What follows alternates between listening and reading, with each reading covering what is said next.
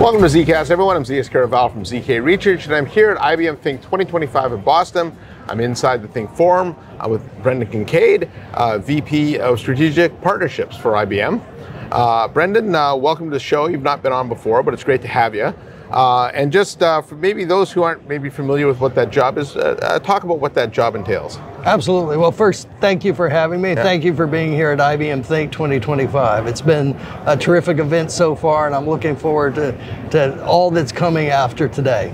So I lead our strategic technology partnerships. So in that role, I have responsibility for working, let's say, mutually beneficial, mutually profitable relationships with a set of global technology partners. So those include silicon chip vendors, infrastructure partners, some software players, and those partnerships are really essential to helping IBM land our key imperatives around hybrid cloud and AI. And how many partners would that be?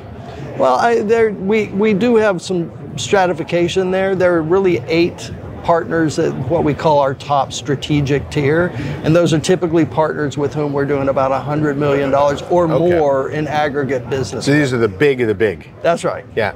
Now, watching IBM go through these different technology shifts, I mean, IBM has been around a long time. When we're at these moments, these transitional periods going from a lot of multi-tenant cloud to hybrid cloud, obviously AI is on everyone's roadmap. How much more important are these partnerships in helping customers bring their solutions to deployment? I think they're absolutely essential, right? If I'm going to run AI on premises or in a hybrid environment, I really need to have the infrastructure. I need to have the right stack to support that, whether it's the GPUs, whether it's the servers, whether it's the networking, the security around that. It's really important that I can quickly access that through my procurement or supply chain if I'm an enterprise. And if we have prescriptive solutions built out with a set of technology partners, let's call them a validated design. Right. That's inclusive of Red Hat OpenShift, Watson X, for example. Then I can deliver it more quickly in a prescriptive architecture so that I can get realize value more quickly. You know, it's interesting throughout the years watching technology ebb and flow where it seems once the technology matures, then everybody wants everything open and disaggregated, and then when these technology waves come, customers can't put the solutions together themselves, and then validated designs become back in vogue. And it certainly appears when you look at a lot of the companies participating, particularly in the AI and private cloud space, validated designs have really become the only way to go to market. Right. Yeah. I think it's essential.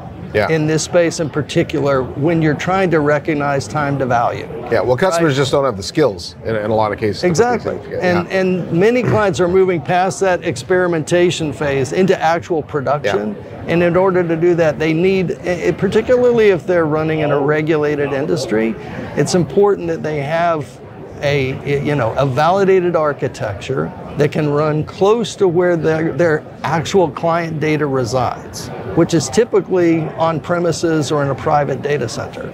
So yes, we have cloud partners. Yes, we have our own cloud. And those are great options for people who want to run AI workloads. And it depends on the sensitivity of their data and their desire to have kind of control or sovereignty around what they're doing with AI. Yeah. Now, I did notice that at the show you had a blog go out about expanding the partnership with AMD. Yes. And so could you drill down into that, please? Yeah. So yes, today we actually are putting out communications around the general availability of AMD MI300X GPUs in IBM Cloud. So we already have announced a partnership with Intel around Gaudi 3s, and of course we work very closely with Nvidia, use H100s, H200s. I think in our research cluster, in fact, we're one of the first to get the GB200s up and running in production. Yeah, okay, well that's good. And what that does is it gives customers choice. right? It gives them choice, and it gives them options around some of the GPUs have more memory than others. Yeah. Some of them are more power efficient, and it gives them optionality. But it also gives them the ability to really improve the cost of inferencing. And that's key. So what is the, let's call it the price performance across 1 million tokens, right? What's my price per million tokens? And that can really help drive me to get lower cost inferencing and better results. And what would the sweet spot of this relationship be? Is it around inferencing? I think we're focused on inferencing. We do think that that's where the industry is going, not only inferencing, but on running smaller, more purpose-built models. Okay, and I know Qualcomm's a relatively new partnership, right? For IBM. Yes, it is. And if you could expand on that, I know Granite 3.1 now runs on the on their AI hub, right? That's right. Which brings AI to the edge, and so maybe talk about that trend. And are you seeing more AI at the edge or demand for it? Absolutely. We think that that's a huge opportunity. If you look at where Qualcomm plays, right, in mobile devices, in vehicles, and automotive, there's a huge, I would say, an opportunity there to take really enterprise class AI out to the edge. Some of the things that we've announced together with them are, say, running Watson X and Maximo AI on the Qualcomm. It's their AI inferencing appliance that was introduced at CES. Yeah. And also, most recently at MWC, we demonstrated AI safety at the edge. So running Granite models with IBM Watson X .governance on a mobile device. So that will prevent a mobile user from being able to, let's say, keep some guardrails and safety around what they're doing as they're prompting the model. Yeah. And so that's interesting. That was a Mobile World Congress. I remember the announcement. It seems like a lifetime ago, but I guess in the AI world, a couple of months is a lifetime ago. It was just a couple of months ago. That's right. Yeah, but that does seem like a long time ago. Now, what about some other areas of partnership? I know quantum was a topic in Arvind's keynote this morning during Think, and I find that kind of a fascinating topic because nobody seems to know the when or the what. Arvind seemed, I'm not going to say super bullish, but say moderately bullish. Yes. Maybe 5 years, where there's other pessimists that are thinking more, at least a decade out. So I'm just curious, from an IBM perspective, what's driving quantum and then maybe some partnerships in that area?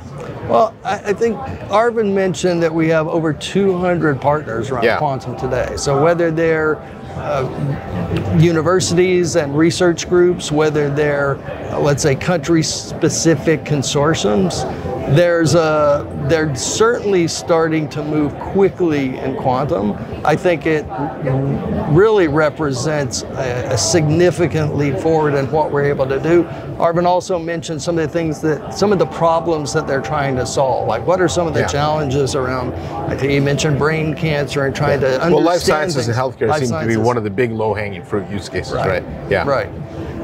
Yeah, what's going to be interesting about that is, at Quantum Day at GTC, one of the speakers brought up, it's not about, even GPU computing kind of added to traditional computing, right? But quantum actually has the opportunity to transform computing and start solving problems we couldn't solve before versus doing problems that we can do today faster. And that takes me to something I heard yesterday in a session, and that was the concept of machine scale. And I questioned the speaker about that to say, well, what exactly you're talking about with machine scale? And it's really, we talk about how the humans were first in the AI chain, and now they're on the AI chain. In the edge. And as we start to build the infrastructure to support the next generation of agents, for example, let's say, I think Arvind mentioned today, 1 billion agents being created, right? So how do we have to build out the infrastructure to support that when it's actually machines that are starting to build these agents together with humans? Agents building agents. Agents building agents. I think I saw a movie about that. Didn't turn out too well. Actually, I did. On a serious note, I did want to ask you about that concept where I think this morning's keynote, Arvind mentioned 150 new agentic agents available and connectors to different applications. And I do think here's where partnerships can really add value, because when I think about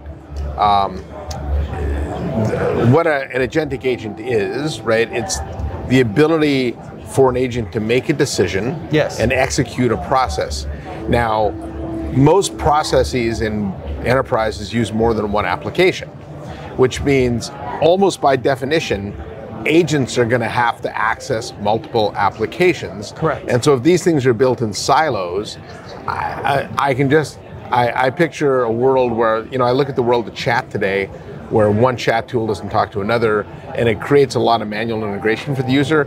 With agents, I don't think we can do that. Like, I just can't imagine 50 applications, 50 agents, and me being the user having to stitch that data together, right? And so it seems to me that the work you're doing on the partnership side really is an important element of making sure the agents can work together. Absolutely. Yeah. And I think there was an announcement around what we're doing with agentic orchestration, or the orchestration across agents, so that they actually do have a way to talk together.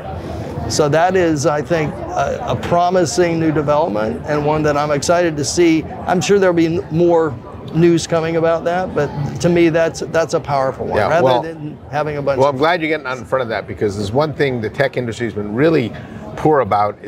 It's driving interoperability during the kind of initial wave of technology. Usually we get the stuff out and then we figure out, oh, none of the stuff talks to each other. Let's throw it on the user until we figure it out, right? Yeah. So I think it goes back to that concept of that machine scale, right? How is this all interconnected in a way that it can scale to basically size and capacities that we haven't really contemplated? Yeah.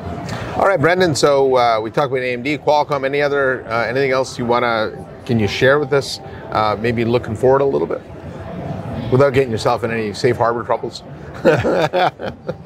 Look, I think you should expect more from us around the go-to-market with these technology partnerships. I think you'll see more and more integrations between our technologies. I think some of the announcements today, in fact, feature that other companies, whether it's Oracle or SAP. Well, it's great seeing Kate Johnson even from Lumen on stage, because I've always felt that, I'm a former network engineer, and always felt that the network never really gets its place among the hierarchy of technology vendors.